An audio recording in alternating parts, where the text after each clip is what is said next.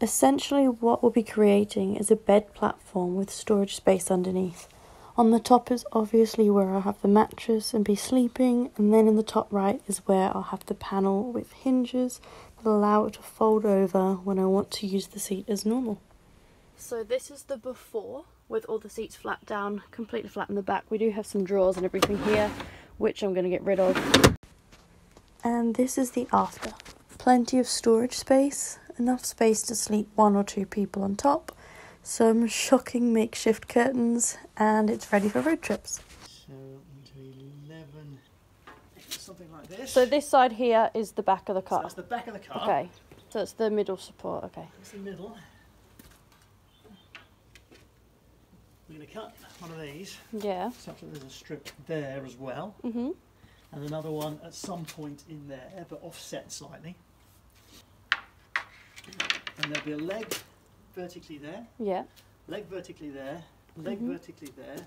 Leg vertically there. And these are all the timber legs, right? And yeah, there will be timber. Yeah. Yeah, they're using this stuff. Okay. These two are going to rest on those curvy bits. Yeah. Yeah. And at the front we're going to build a frame with some legs. That's right. And then here we're going to cut this one, mount this on a block so that it sits on the curvy bit, and this bit will fold up and down. Yeah. So cut that. Your timber panels, your platform. Yeah. Okay. Lying on top. Perfect. It doesn't seem long enough, does it? Makes 1.8. Because then you would say cut half of like the front one, for instance, and then put it on hinge if we can do the flip over, so you can have the other seat up in the deck.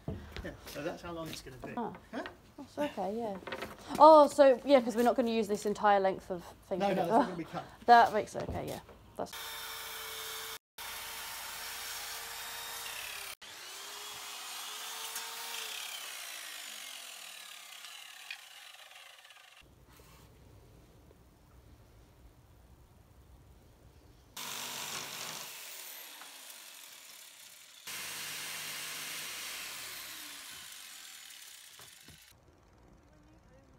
Together quite nicely.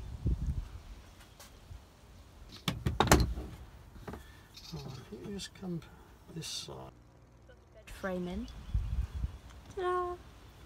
So for this part here, we've just built a block to place on top of this section here, which is for when the chairs sit up and rest back onto it.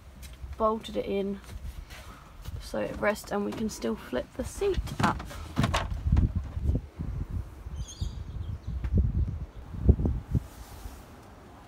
Let me just screw this into position.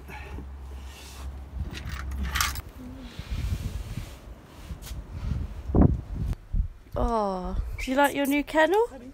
Like your new home? Penny. Okay, I'll have your biscuit. There you go. Ta-da!